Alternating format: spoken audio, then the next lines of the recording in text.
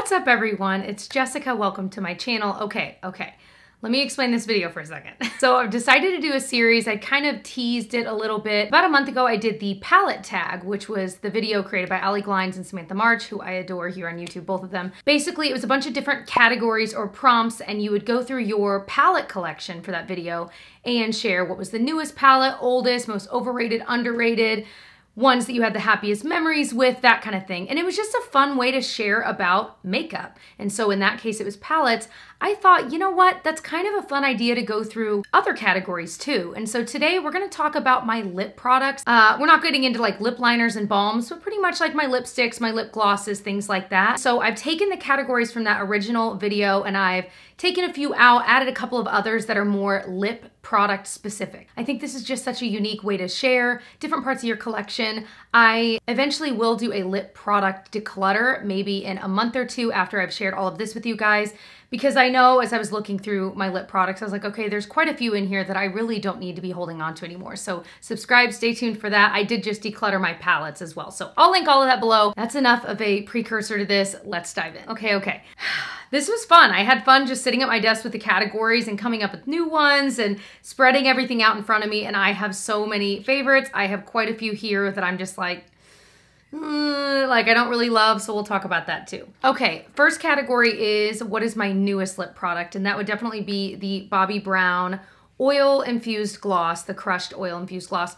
This I literally just bought over a month ago at the Sephora VIB sale. This is a super comfortable, feels a lot like the YSL Glossy Stain stuff I have here that I love, that I will fit in another category. It's just one of those kind of comfortable everyday type lip products. I have the shade New Romantic. I haven't found a product just like this in the drugstore yet. I'm on the hunt because this is definitely a formula style that I personally really like. It's not a sticky gloss, but it's not thick and it's not crazy pigmented. It's kind of a mixture of all of those. So definitely really like, I'm still playing with, but I think this is the same line that Emily Noel also loves. By the way, I got this water mug thing. Okay, I know I'm obsessed with buying like water jugs. You know the big teal one I have that's like a whole gallon that you sometimes see in videos?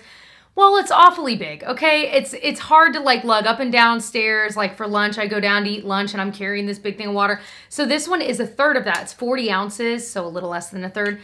And so if I fill this 3 times throughout my day, I will have drank an entire gallon. I'm like, that's not that bad. Whereas before I was using like smaller water things and I was filling it like 8 times. I'm like, this is ridiculous. So it's kind of perfect. It was like 20 bucks on Walmart's site, and Dana Ann was the one that I saw talking about these, and I was like, and they had a lot of different like patterns too. It was really cute. Next category is oldest. This was a no-brainer for me. The Edward Best lipstick is, I think Edward Best is still a brand. I don't know, well, I know for sure. I've like never heard it talked about on YouTube. I think I only got it because it was on HauteLook, and so it was like 50% off or something like that. I haven't looked at HauteLook or shopped on HauteLook in so long. I just realized.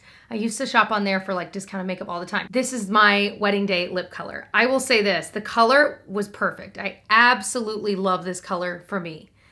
Formula, awful for a wedding. It was moisturizing, which is great, but it just wore right off. Like in an hour, like at the end of the wedding ceremony, it was like almost gone. I'm like, so terrible choice for a wedding lipstick formula-wise, but I loved the color. And you know what? It has this smell to it that's almost berry-like. I've never had a lip product that smelled like this. And so I probably shouldn't wear it on my lips anymore. I don't know, but maybe. I really, really like it. I think the lipstick line itself is still sold. It's their Ultra Slick lipstick, and the shade is Rose Demure.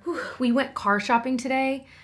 Well, we went test driving today, and I think we know what car we're gonna get, because basically we got a newer-ish car a couple years ago, and our other car, which was originally Tyler's car, is absolutely on the fritz. So we're gonna give it to my nephew that'll be driving soon in like a year.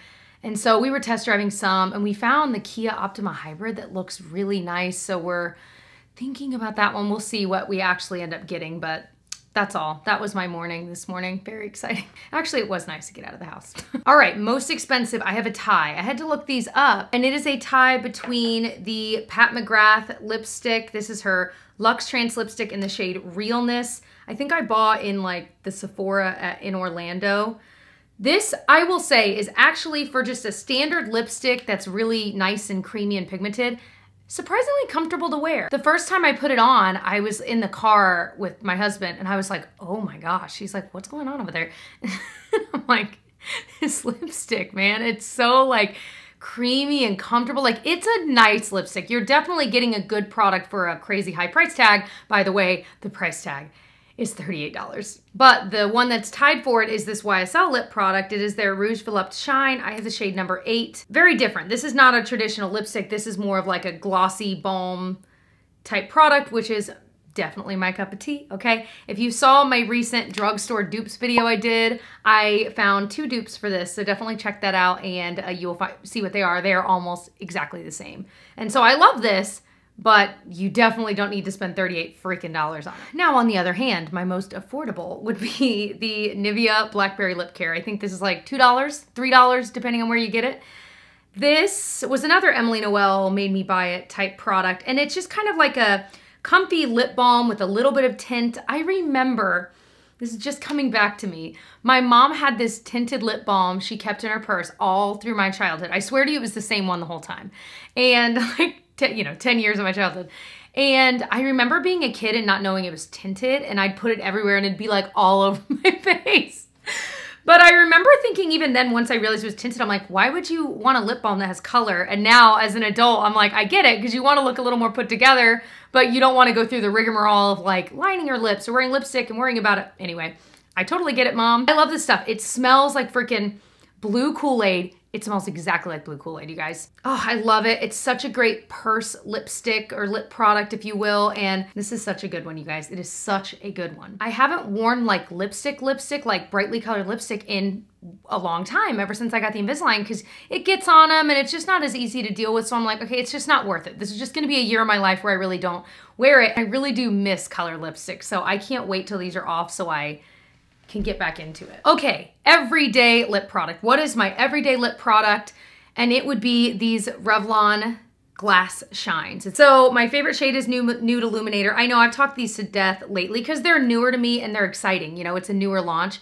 These are just comfy, glossy balm type products. This one is Glossed Up Rose, and they have so many colors. They have brighter colors, bolder colors. You can find one that you would like for you and your skin tone, your lip tone, whatever. But I just think these are lovely. I genuinely think they're so lovely. They're comfortable. Again, you don't have to wear a liner with them, but it definitely looks a little bit better when you do, especially depending on how bold you're going. But I think this is one of Revlon's like best launches in a very, very long time. Okay, this category was a little bit of a stretch. Most colorful. So with palettes, that was, you know, obvious. But with this, I thought, well, maybe like boldest. Maybe the boldest lip color I have or the brightest. And so I think the brightest, boldest color I have is from Maybelline. This is their Superstay Matte Ink in Dancer. And I don't even want to put it on I'll swatch it fast, but it will stain. These last a very long time, but this is a nice, bold red. It looks amazing on though. Like if you like red lips, this is one of my absolute favorites. See, I can't wait to wear red lips again. Actually, I will say I did wear this in Disney pre-COVID and everything. I did wear this in Disney with my Invisalign and it really didn't get on it. So if you're, I don't know, if you've got that same problem, you might really like the Maybelline Superstay Matte Inks. But I love this line and I really like this color Dancer. It's such a pretty, flattering red. Okay, best memory, I can't find it and I'm so sad. I know I have it. I know I've not gotten rid of it, but I don't know where it is. So it is the Marc Jacobs La Marque lip color lipstick in the shade Oh Miley. It's a nice blue toned red. I have another one here, but this one's in the shade Infamous, which is more of like a mid-toned pink. That shade Oh Miley, the reason it's best memory is because I brought it with me on our honeymoon, and so we were in Paris, and I just remember wearing red lipstick every single day there. And so now anytime I wear really any red lipstick, my husband says, oh, it makes me think of Paris. And so then that makes me happy, and it makes me happy that it makes him happy. So it's just a very, very happy thing. I guess red lipstick in general, but especially that particular one. So I will probably never get rid of that lipstick, assuming I find it. I have a feeling it like rolled under the seat in our car. I tend to find a lot of lip products that way. But the formula of these are nice. They're very pigmented. They're pretty creamy, but they actually stay in place. So they're still decently comfortable. You know what I mean? I never worried too much with that lipstick as a red lipstick. I never worried too much about it moving around. Okay, this category, worth the hype. I think that the Buxom lip glosses are absolutely, absolutely worth the hype. Here's the thing. If you are aging, well, okay, technically we're all aging, okay. If you are either someone that has aging lips or you're someone like me that no matter my age, I have just very lined lips. Like I just always have, even when I was a kid. These are my best friend because sometimes like I just feel like so many lip products can just kind of emphasize that. These, because they have that slight plumping effect, I feel like it just makes my lips look literally plumper, healthier, but it's not outrageous. It definitely has a little bit of a tingly feeling, but it's not outrageous. I've certainly tried ones that are like over the top tingly where you're like, oh my gosh, I can't focus on anything else, you know? The one thing I would change about these is they have a smell that initially for quite a while I liked. Honestly, because I've used these for years, I'm just kind of tired of the smell. I kind of wish they would either change it or get rid of it altogether. It's kind of like a sweet coffee cake smell, and sometimes it makes me feel a little nauseated. Worth the hype. So the two shades I have here is Celeste. This is one I think Jamie Page had talked about. No, I know Jamie Page talked about. And it is this gorgeous, like almost glittery gloss that looks so pretty over other things. And actually this is a really good one if you don't own any of these because you can use it in so many different ways. You could wear it alone, but you could also put it on top of a lot of different colors and it'll plump and it'll kind of even out your lips and stuff like that, but it'll also add a nice shine.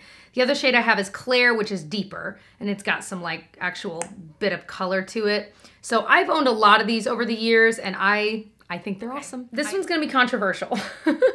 Not worth the hype. What lip product is not worth the hype? Now, I'm gonna say this with a little asterisk, okay? I don't think MAC lipsticks are worth the hype. However, I do think some of the MAC lipsticks are good.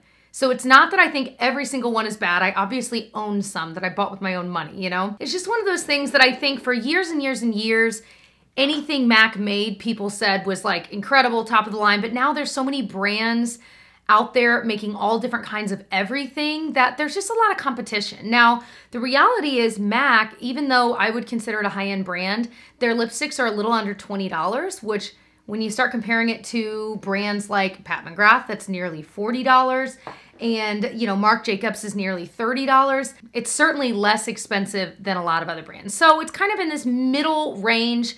My favorite shade is from their Luster line and it's in Patisserie. It's just a very, I mean, I know all of the shades I'm talking about here are like the same. I clearly know what I like and that's okay. I also bought Yash because I'd heard a lot about it on YouTube. It's one of their mattes and this is a line I just don't love. And also I haven't really worn this yet because I bought it in this era of Invisalign. I'm like, why did I buy a lipstick that I can't, anyway. And then I also have Modesty, which I do like, and this is one of their cream sheens. So the Luster line and their cream sheen lines are like the lines I like the best. Probably cream sheen is my favorite. Their matte ones, I don't know, man. I just don't love them. So it's just kind of one of those things that I think there's just as good of lipsticks at the drugstore. Like, honestly, the Color Sensational Maybelline line has such a good range of colors, and I think they're very similar formula-wise, and they have different lines, like a matte line, you know what I mean? And so I just think you can find comparable at the drugstore. This is kind of a fun category. So favorite lippy from a favorite brand. I'm going with, where did it go? The Milani Bold Matte Lipstick in the shade I Am Happy. I'm specifically talking about this color. This is such a unique color for me. It's like not red, it's not orange, it's not peach. It's like if you mixed all those colors together. I've never owned a lipstick this color. It's kind of, I don't even want to say corally because it's got a little more red to it and pink. Like it's just, it is so unique. And every time I've ever worn this, I definitely wear it with a lip liner.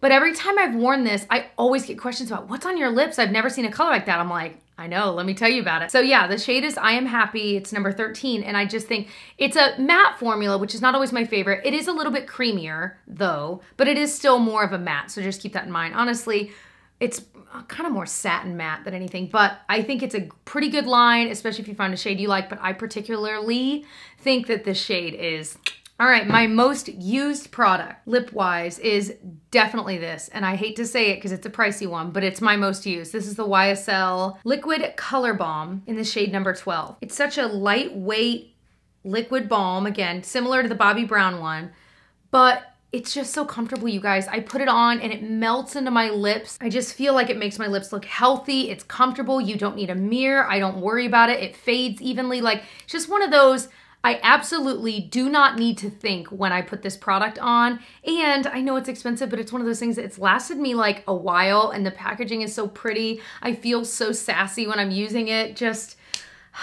for a while, this was under my car seat, and my husband found it recently, and I have never rejoiced harder because I could not find it for so long. It's like the land of the long lost lippies. All right, so my most underrated would definitely be these Dose of Colors lip glosses.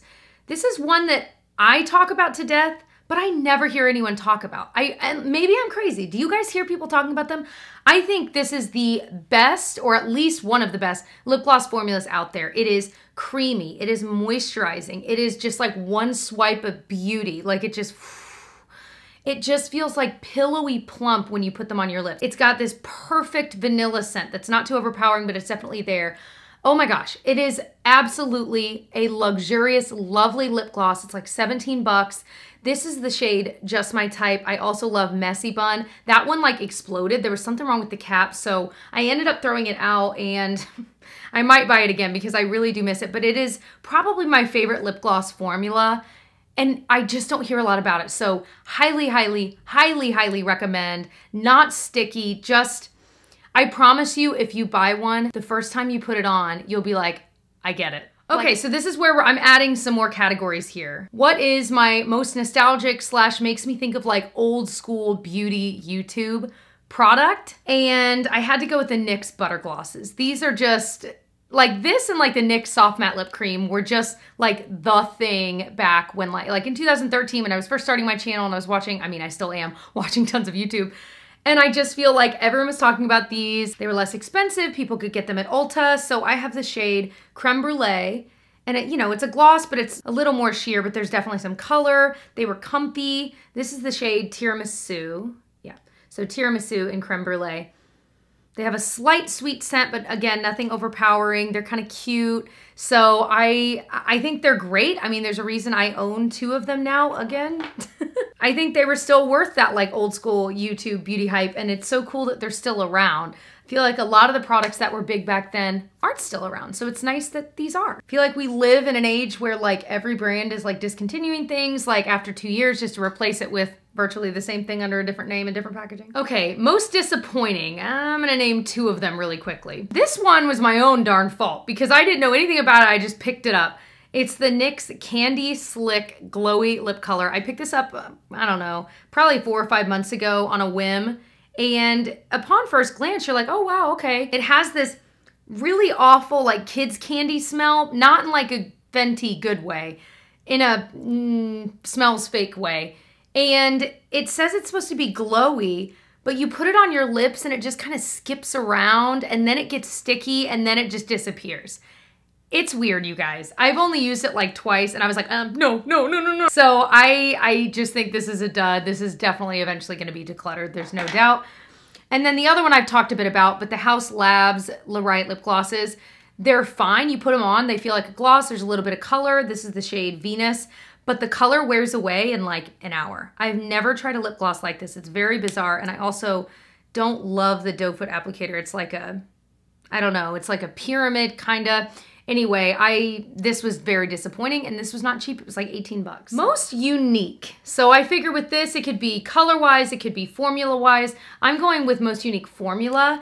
These are the Lancome L'Absolu Lip Lacquers. I have never, ever, ever tried a product like these. Now this, I think like the lighter colors are fine, but I think where this shines is the bolder colors. So this is the shade number 168. And what's weird about these is that they're a glossy feeling, but the color stains your lips. Now I feel like that scares people. I don't want it to scare you. You put it on and it like stays glossy and it stays colored, but it doesn't like wear outside your lips like at all. And on top of that, after it's been on for a little bit, it doesn't move outside your lips at all. And it stays glossy and full color. It's like if you took a liquid lipstick and turned it into a balm that still stays balmy and colored and in place, you get this. I don't know how it works. Like, I'll wear this and 4 or 5 hours later, I'll rub my lips together and it still looks like this and feels like this. I can't explain it. So this ends up being something I travel with. Like, I almost always bring this with me because it's such a pretty bright color that I don't really need to worry about. I don't have to touch it up. It doesn't get super dry. You can see it already stained.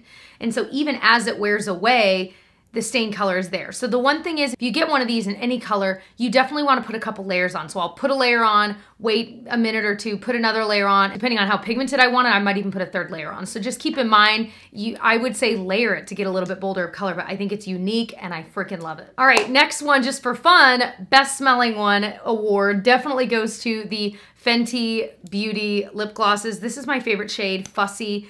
I got rid of the other shade I had because honestly, I was only reaching for this one. It's what I'm wearing today. It's super, super glossy. I love this lip gloss formula. I think I'm actually running low. It smells like Bonnabelle, like lip glosses. I can't explain it. It is the best smelling lip product I own. It is my favorite smell.